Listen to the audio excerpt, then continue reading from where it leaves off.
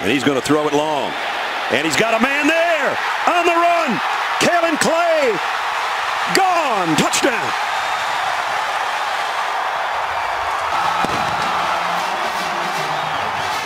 "79 yards for the score." Well, he had 57 yards passing last week. What's going on the field here? Wait a minute.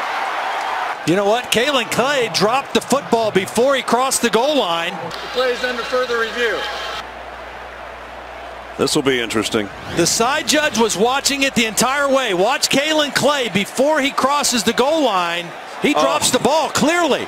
What was he thinking? Oh, my goodness.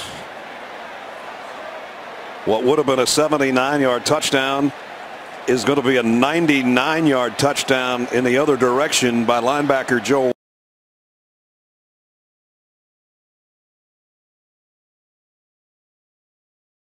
It looks, for all intents and purposes, like he's got a 79-yard touchdown to Kaelin Clay on a beautiful throw. And right at the